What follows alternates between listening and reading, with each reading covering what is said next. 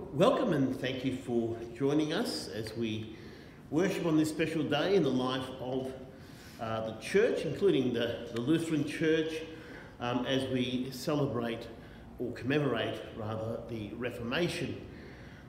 Today's service looking at what does Jesus mean that the truth shall set us free. What truth and how does it set us free?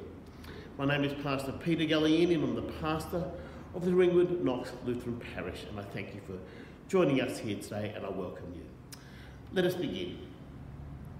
Jesus said, "If you continue in my word, you are truly my disciples, and you will know the truth, and the truth will make you free." In the name of the Father, and of the Son, and of the Holy Spirit. Amen. We're going to sing our opening hymn, The Church's One Foundation.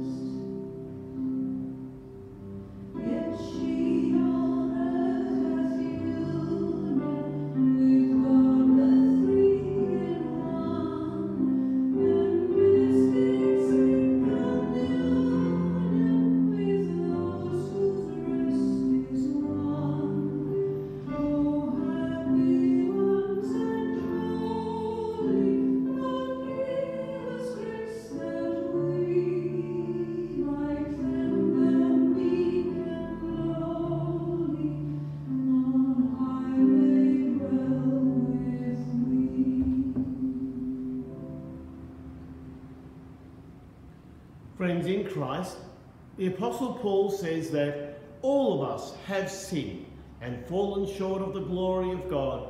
Therefore let us confess our sins to God our Father, since we have been justified by his grace as a gift through the redemption that is in Christ Jesus. We confess to you, Almighty God, before the whole company of heaven and to each other, that we have sinned in thought, word and deed by our own fault. Have mercy on us for Jesus' sake. Forgive us all our sins and bring us to eternal life. Amen.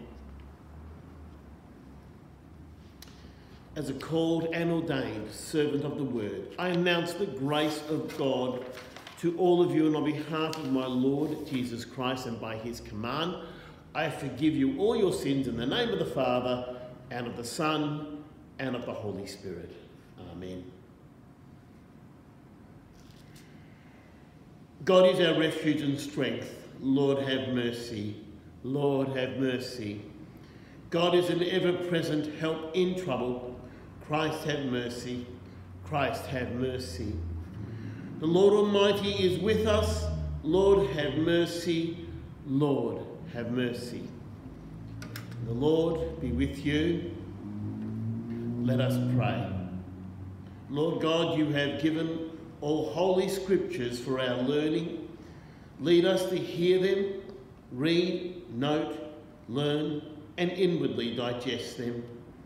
Encourage and support us by your holy word, so that we may always hold on to the joyful hope of eternal life which you have given us in our Saviour Jesus Christ.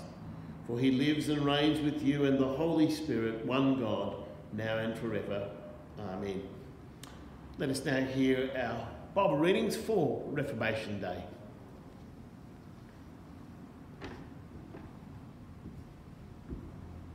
Our first reading is written in the book of the prophet Jeremiah, chapter 31, beginning at verse 31. The days are coming, declares the Lord, when I will make a new covenant with the people of Israel and with the people of Judah. It will not be like the covenant I made with their ancestors when I took them by the hand to lead them out of Egypt, because they broke my covenant, though I was a husband to them, declares the Lord. This is the covenant I will make with the people of Israel after that time, declares the Lord. I will put my law in their minds and write it on their hearts. I will be their God, and they will be my people. No longer will they teach their neighbour or say to one another, know the Lord, because they will all know me, from the least of them to the greatest, declares the Lord. For I will forgive their wickedness and will remember their sins no more. This is the word of the Lord. Thanks be to God. Our psalm is Psalm 46. God is our refuge and strength, and ever-present help in trouble. Therefore we will not fear, though the earth give way and the mountains fall into the heart of the sea. Though its waters roar and foam and the mountains quake with their surging. There is a river whose streams make glad the city of God, the holy place where the Most High dwells. God is within her, she will not fall. God will help her at break of day. Nations are in an uproar. Kingdoms fall. He lifts his voice, the earth melts. The Lord Almighty is with us. The God of Jacob is our fortress. Come and see what the Lord has done, the desolations he has brought on the earth. He makes wars cease to the ends of the earth. He breaks the bow and shatters the spear. He burns the shields with fire. He says, be still and know that I am God. I will be exalted among the nations. I will be exalted in the earth. The Lord Almighty is with us. The God of Jacob is our fortress.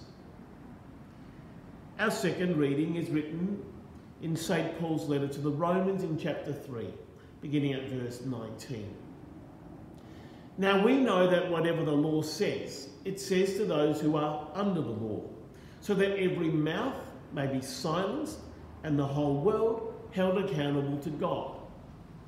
Therefore, no one will be declared righteous in God's sight by the works of the law. Rather, through the law, we become conscious of our sin. But now, apart from the law, the righteousness of God has been made known, to which the law and the prophets testify.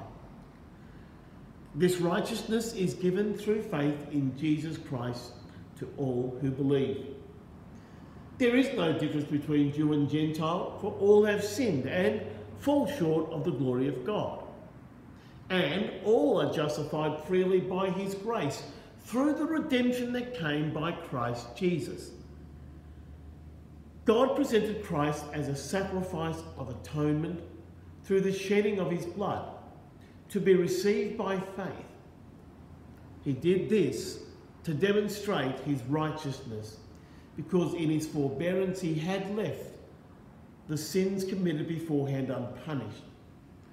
He did it to demonstrate his righteousness at the present time, so as to be just and the one who justifies those who have faith in Jesus. Where then is boasting? It is excluded. Because of what law? The law that requires works? No, because of the law that requires faith. For we maintain that a person is justified by faith apart from the works of the law. This is the word of the Lord. Thanks be to God. Alleluia, alleluia. Sanctify us in the truth, Lord. Your word is truth. Alleluia. And the Holy Gospel is written in the Gospel according to St. John in chapter 8, beginning at verse 31. Glory to you, O Lord. To the Jews who had believed him, Jesus said, if you hold to my teaching, you are really my disciples. Then you will know the truth, and the truth will set you free. They answered him, we are Abraham's descendants and have never been slaves of anyone. How can you say that we shall be set free? Jesus replied, very truly I tell you, everyone who sins is a slave to sin. Now, a slave has no permanent place in the family, but a son belongs to it forever. So, if the Son sets you free, you will be free indeed. This is the gospel of the Lord. Praise to you, O Christ. Thank you, Lord Jesus, for the gift of your word. Keep us faithful to your word, so that we may know the truth and the freedom it brings. Amen. We're going to sing our next hymn, A Mighty Fortress is Our God.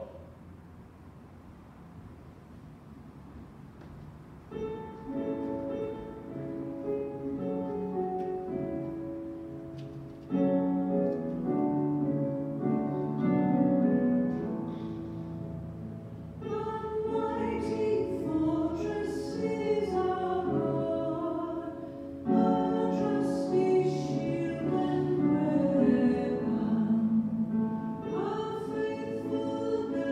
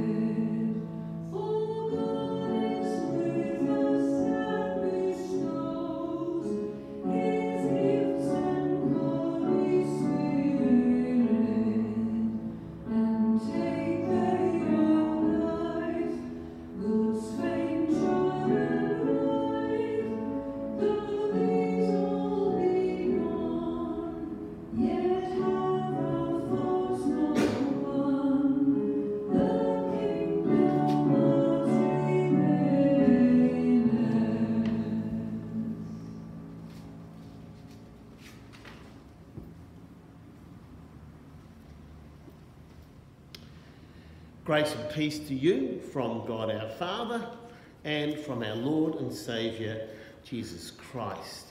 I'm going to mainly be using our gospel, but also referring to the other readings as well. And those words that Jesus says, if you hold to my teaching, you are really my disciples, then you will know the truth, and the truth will set you free. Let us pray. Lord, sanctify us in this truth. Your word is truth. Amen. Like a lot of people, or maybe most people, in fact, probably all people, I don't like to admit when I've been wrong. I don't like it when my errors are pointed out by others. It's very uncomfortable, and when it happens, we can become very defensive. It's a human weakness, and it goes right back to the beginning of creation with Adam and Eve. You see, when they sinned, they hid from God. And then when God confronted them, they both pointed their finger away from themselves. They blamed others. Adam even blamed God, along with his wife Eve. The woman you gave me, she made me eat. Eve, when confronted in turn, said, don't look at me. It was the snake. He tricked me. Now, I'm not suggesting things would have been different, but I wonder what would have happened if Adam and Eve fell on their knees and sought God's mercy and admitted their error instead of hiding and denying it. It seems to be a natural defence to deny responsibility and look for ways to justify our actions. And it can manifest in several ways. We can deny the wrongdoing. It wasn't me, like Eve. We can compare ourselves to others. Well, at least I'm not as bad as that person over there. Remember the Pharisee and the tax collector? Thank you, Lord, that I'm not like other people, especially that tax collector over there. We can point the finger to other people and blame them, like Adam did. In fact, children love that one, don't they? Well, he started it. No, I didn't. You did. Now, this is the principle that is at the heart of the Reformation. The Reformers had a term for this way we deal with our sin.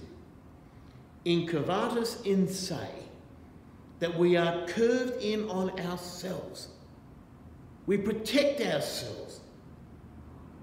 And so when Luther was dealing with his own sinfulness, it drove him to despair, because he looked for relief inside himself. He tried to balance his sin with good deeds, tried to prove to himself, not just to God, but to himself, that he was worthy of God's love and acceptance. But the more he looked inside himself, the more despair that he discovered. In fact, Luther began to despise Jesus as a tyrant. It was said that the only way to appease this vengeful Jesus, as taught by the church, was to seek the kind and beneficent intercession of his mother, Mary. Like others in his church, Luther went to the Mother of God, who, unlike her vindictive son, was full of tenderness and compassion. Mary became the sole refuge for this terrified monk until he discovered the glorious truth of salvation by grace through faith. The message of the book of Romans, from where we take one of our readings. He discovered what St. Paul discovered in his writing to the Romans. No one will be declared righteous in God's sight by the works of the law. That the righteousness of God has been made known And the righteousness is given through faith in Jesus Christ to all who believe. Saved by grace through faith. Luther discovered that comfort for his sin was not found within ourselves, but by looking outside of ourselves to Jesus Christ. Now, this is so counterculture because it is not inbred in us by birth and by society. We have original sin by which we are born with, and we have society teaching us a very different message. To many, it would seem like a weakness to admit that you have a fault.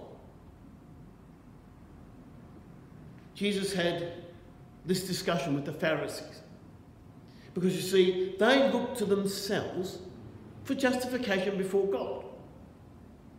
They said, well, we are Abraham's descendants. So what are you talking about? That we are slaves. We've never been slaves to anyone. Well, there's their first error. Had they forgotten their forefathers who were slaves in Egypt for 400 years? But that was not going to give them any peace. Instead, Jesus said, listen, if you hold to my teaching, you are my disciples, and you will know the truth, and the truth will set you free. So if the Son sets you free, you will be free indeed. And that's our message today to us. Luther finally discovered the peace that came not by trying to meet an unobtainable standard before God. You see, God's standard is perfection, holiness. It's not by trying to justify ourselves before God as Adam and Eve tried to. It's not by trying to justify himself by comparing himself to others. In fact, he discovered what Paul said in Romans, that all have sinned and fall short of the glory of God. All, including himself. It wouldn't be by his credentials. I've given my life as a monk, as if somehow this might balance in favour, like the Pharisees tried to. We are children of Abraham. But by discovering God's grace and mercy in Jesus Christ and the truth that all are justified freely by grace through Jesus Christ. That is the truth that sets all of us free. All have sinned, but all are forgiven. So just as all have sinned and fallen short of the glory of God, so too Jesus Christ has justified freely by his grace. And it was that truth that set Luther free, and it's the same truth that sets us free. This was the beginning of the Reformation, where the church was reformed from a church that focused inward to indulgences and other penances to Christ alone. We live in a world where there is so many expectations placed on us, whether it's financially, socially, career, sporting achievements. There is so much expectation placed on us to succeed, and it is causing great mental strain and stress, particularly on children, to achieve these expectations that are placed on them by society and by parents. Especially at this time, with exams, and then soon it will be tertiary entrance scores to see if you're accepted.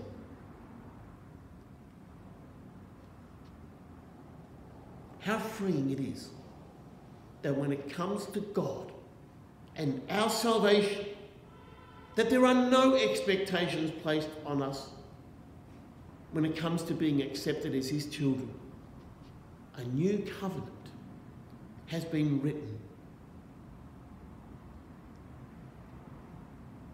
Before God, there are no distinctions, as Paul said in Romans. There is no difference between Jew and Gentile, or any other classification. All have been saved by Christ. All have been created in God's image, as we heard in last week's sermon. And all have been saved by grace through Jesus Christ our Lord. It is only we who make those expectations that cannot be met, whether they're on ourselves or on other people. How truly freeing it is knowing that we are loved by God so much, unconditionally. Sometimes that is hard to understand when we look in the mirror. Remember what our confessions say, that the law acts like a mirror as we look at it and we realise how far we have fallen from God, that we can't even love ourselves. And yet God, the creator of the universe, actually loves us. Warts and all. It was while we were yet sinners that Christ died for us. He loves us because he created us in order to love. Do you understand that? God created you to love. This is something we should never doubt, because God is love.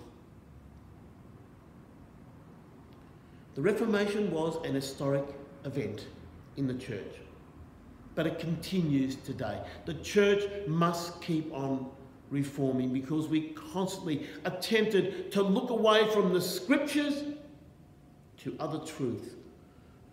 It began a new movement in the Protestant church. But more than that, it reinstated in the minds of the common person that God loved them unconditionally. That God would remember our sins no more, and neither should we. As St. Paul says in Corinthians, love keeps no record of wrongs. There's only one person who remembers sin, pardon me, and that is Satan. He loves to use our guilt against us. He loves to press on us that there is nothing lovable in you. Why would God love you? But it is just as God said to Israel. The Lord did not set his heart on you and choose you because you were more numerous than other nations. In fact, you were the smallest of all nations. Rather, it was simply that God loves you. And that's the same as us. God doesn't love us because we're good. In fact, we are far from good. God loves us. That's why he chose us. The Lord loves you. And he has given his Son for you. For one reason. So that you may live with him in heaven. Jesus is the way, the truth and the life. And his truth truly sets you free. May that peace of God that surpasses all of our understanding keep your hearts and minds forever in Christ Jesus. Amen. Let us confess our Christian faith. I believe in God, the Father Almighty, maker of heaven and earth, and in Jesus Christ, his only Son, our Lord, who was conceived by the Holy Spirit, born of the Virgin Mary, suffered under Pontius Pilate, was crucified, dead and buried. He descended into hell. The third day he rose again from the dead. He ascended into heaven and sits at the right hand of God, the Father Almighty. From thence he will come to judge the living and the dead. I believe in the Holy Spirit, the holy Christian church, the communion of saints, the forgiveness of sins, the resurrection of the body, and the life everlasting. Amen. We're going to sing our offering hymn, Lord, keep us steadfast in your word.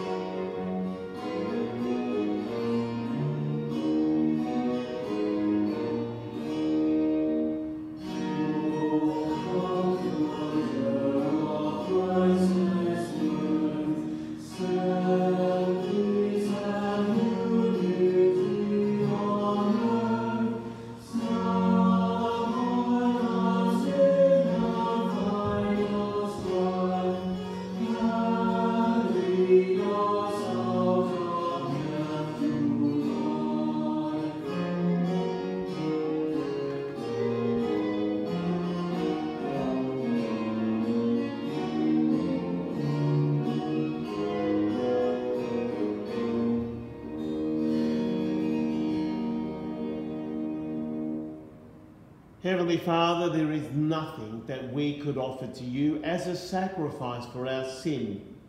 Yet in your great love you have offered up your own Son, so that through him we may be put right with you. Accept the gifts we offer here today as mere tokens of our gratitude for the great gift of salvation which you have given to us. Amen. We have been put right with God through faith in Christ Jesus. So let us come to the Father in the name of Jesus to pray for the church, the world, and all those in need. Let us pray. Lord, as the church is in the constant process of checking and reforming itself against your holy word, guide us as we search for your will and direction in the age ahead of us.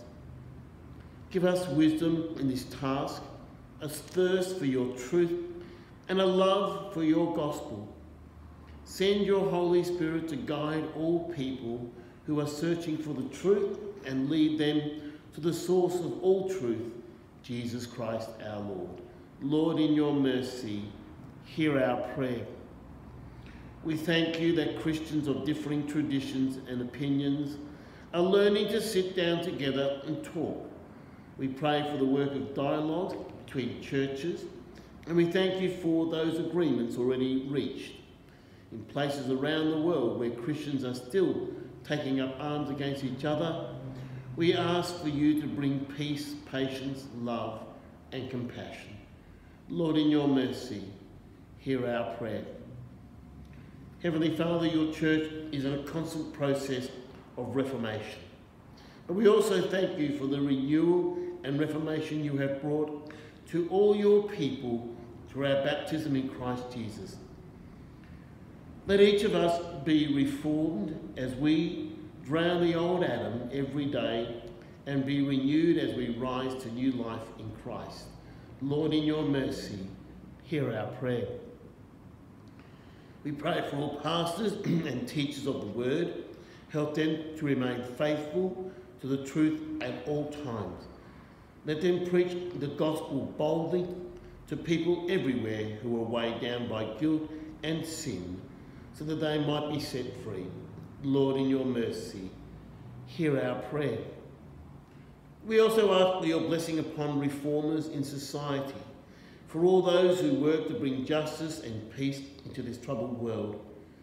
Guide governments and leaders everywhere and inspire them in your truth, so that at all times and in all places your will may be done. Lord, in your mercy, hear our prayer. Lord God, we trust that by your Holy Spirit you will always lead your church forward in truth. Guide us and lead us, so that by your renewing word we may give light and truth to the world. We ask this in the name of Jesus Christ, your Son, who lives and reigns with you and the Holy Spirit, one God, now and forever. Amen. Now let us pray the prayer which our Lord has taught us. Lord, teach us to pray. Our Father in heaven, hallowed be your name. Your kingdom come, your will be done on earth as in heaven. Give us today our daily bread. Forgive us our sins as we forgive those who sin against us. Lead us not into temptation, but deliver us from evil. For the kingdom, the power and the glory are yours, now and forever. Amen. Now, dear friends, let us go in peace, and the Lord will keep you safe. Thanks be to God. Amen. The Lord bless you and keep you. The Lord make his face shine on you and be gracious to you. The Lord look upon you with favour and give you peace. Amen.